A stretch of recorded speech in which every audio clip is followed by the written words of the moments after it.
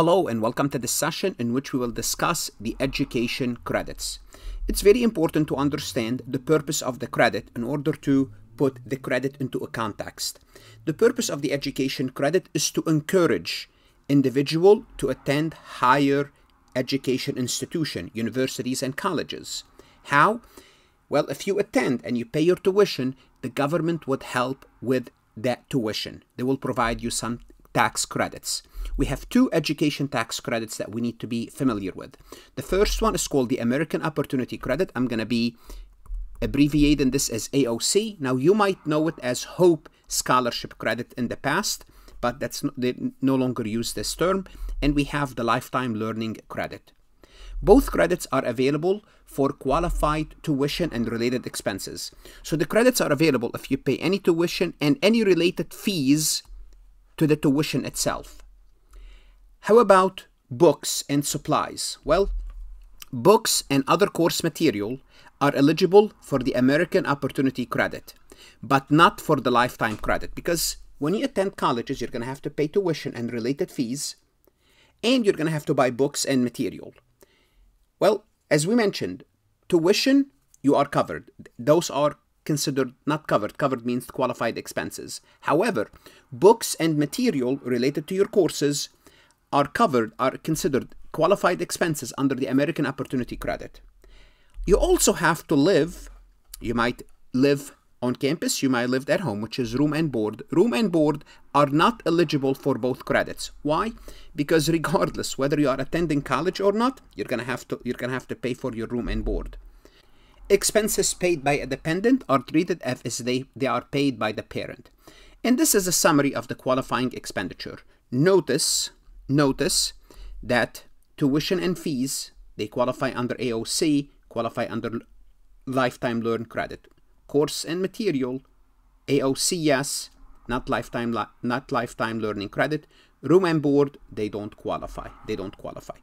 And remember, most likely if you're a college student taking this course now, you might be saying, I'm not familiar with those credits and I'm a student. Well, yes, because if you are a dependent of your parents are claiming those credits. Before we proceed any further, I have a public announcement about my company, farhatlectures.com. Farhat Accounting Lectures is a supplemental educational tool that's going to help you with your CPA exam preparation as well as your accounting courses. My CPA material is aligned with your CPA review course such as Becker, Roger, Wiley, Gleam, Miles. My accounting courses are aligned with your accounting courses broken down by chapter and topics. My resources consist of lectures, multiple choice questions, true-false questions, as well as exercises. Go ahead, start your free trial today. Let's start by looking at the American Opportunity Credit. Let's first take a look at the maximum amount of the credit. The maximum amount of the credit is $2,500 per eligible student. So you could have more than one student per year for the first 4 years of post-secondary education. Simply put, this American Opportunity Credit is designed to help you to do what? Graduate, get done with school, finish your education. That's why it's the first 4 years in college, post-secondary, it means after high school. How is the $2,500 computed? Well, here's what's going to happen. Whatever you paid, they're going to take the first $2,000 of your qualified expenditure, multiplied by 100%. So you're going to get the first $2,000 back. Not get the first $2,000 back. They're going to give you a credit for the first $2,000, and the second $2,000 they'll give you a credit of 25% of it. Together, $2,000 plus $500, you will get a credit of $2,500. So this is the maximum credit per student per year. For example, a parent could have two students, one as a junior and the other one as a sophomore, or one as a junior and one as a senior, a freshman and a sophomore. Guess what? For each student, they will get, assuming they paid $4,000 in expenses, and I mean 4,000 means the first 2,000 get you 2,000, the second 2,000 get you 500. For each student, they will get 2,500. Okay. Qualified expenses, as we said, tuition and fees, course and material for the course. You have to be at least half-time students. You cannot be a convicted felon. And there are always limitations, so not all parents would qualify.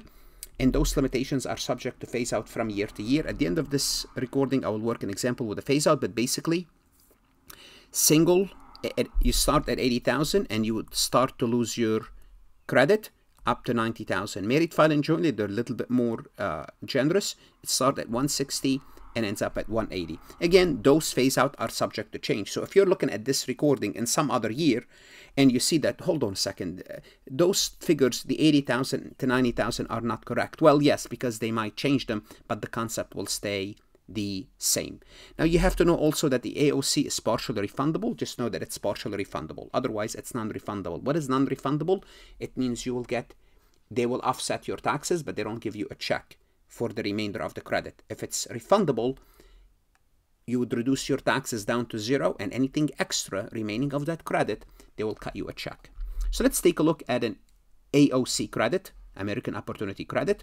Homer and Marsh paid $2,800 qualified tuition and related expenses for their son Bart, who's a senior in college. Expenses included $600 for supplies and material. Now, so we're saying inside this $2,800 we have 600 supplies and material. The supplies and material qualify for the AOC, and the answer is yes. So how much did we pay? Well, we paid $2,800.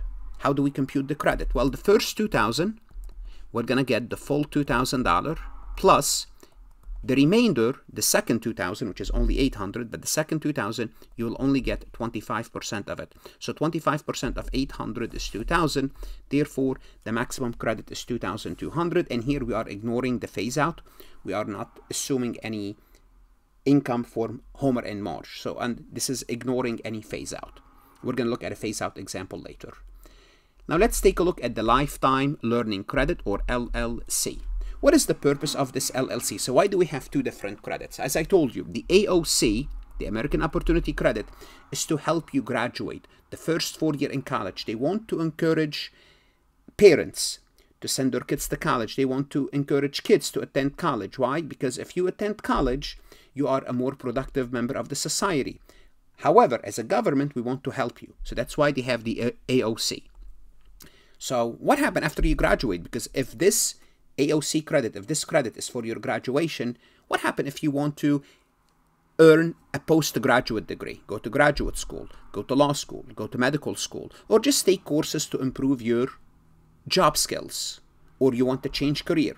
Well, there's something else called Lifetime Learning Opportunity. So this means this credit is available lifetime after graduation. So the purpose is the post-undergraduate education. Remember, because the first one is for the first 4 years.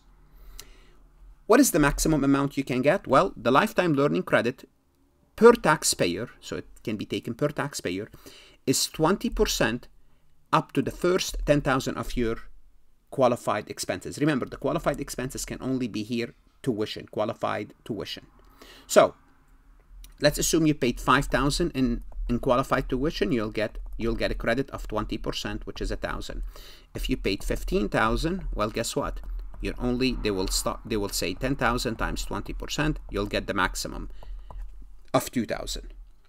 You cannot be claimed in the same year as the AOC credit is claimed. So the same student, now listen to me carefully, the same students cannot claim the AOC and LLC in the same time. And we'll work an example about this.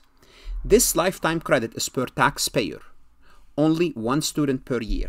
So if you have a parent and they are claiming this credit, they could only claim one lifetime credit per their dependent. Usually the lifetime credit, you're not really a dependent, generally speaking, but if you are claiming it, you can only claim one lifetime credit. Now, parents could have two students, one person that could qualify for the LLC and another person for the AOC. That is okay. That doesn't usually happen, but if that happens, what could happen, and if it does happen, that's fine. But the same students cannot have the LLC and the AOC at the same time. That's the point. And remember, you could have multiple AOC credit. So parents could have two kids with AOC and one kid with LLC. That's also fine, but only one LLC, lifetime learning credit. Again, that usually does not happen. People that claim LLC, they are not dependent. But just you need to know the rules. Do we have limitations? Of course. It's subject to change. The limitation is subject to change, and limitation, it's on the screen in front of you, starting at 80,000 up to 190. Let's take a look at an example for Lifetime education credit. Samantha paid $3,200 to attend the class at local university to help improve with her job skills. How much of the lifetime credit can she claim before the phase out? Well, if she paid $3,200 times 20%, that's $640. Let's take a look at this example where to see how both credits cannot apply for the same year for the same student. Let's assume Patrick paid $8,000 of tuition for Maria, his daughter, to attend the state university during her first year. Patrick AGI is $68,000, so we're not subject to any limitation. Compute the credit. Well, first we're going to compute, since Maria is a freshman, first year in college, we're going to compute the AOC. Well, Patrick paid $8,000. Of this, the first $2,000 we're going to get 100% tax credit for that, and the second $2,000 we're going to get 25% credit. So if we compute the credit, Patrick will get the maximum credit of $2,500. So remember, of the $8,000 we used up $4,000. We still have $4,000 that we have not used.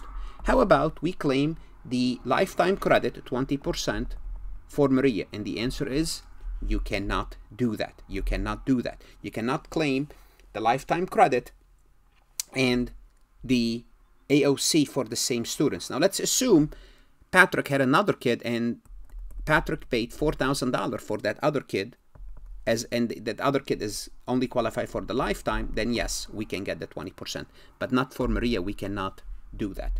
Different students, yes. Same students, no. Let's take a look at a phase-out example. Samantha and Joseph, married filing jointly, paid $2,600 of tuition and $500 for books for their dependent daughter to attend state university as a freshman.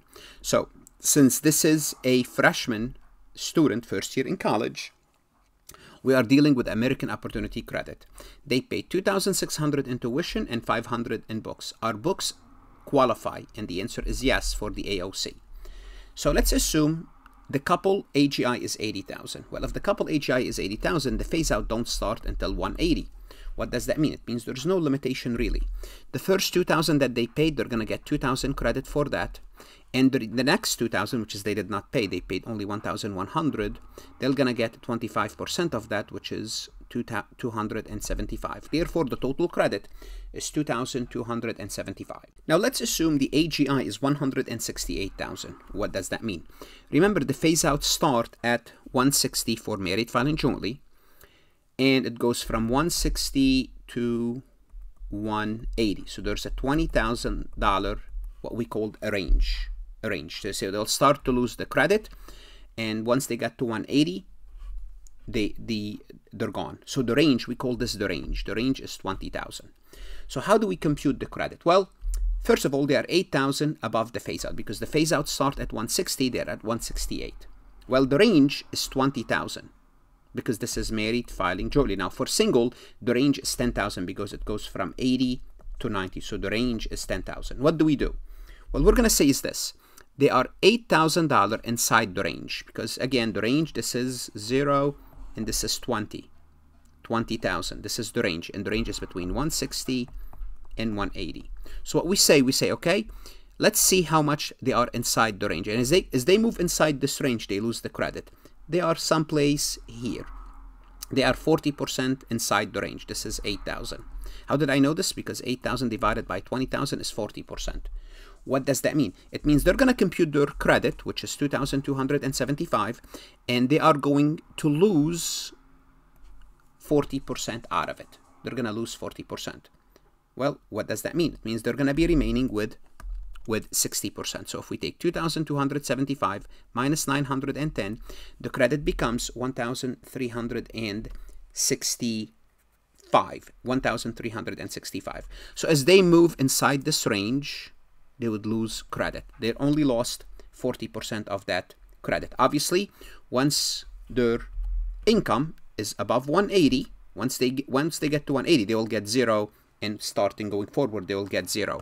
So if the AGI is 184, what's their AOC?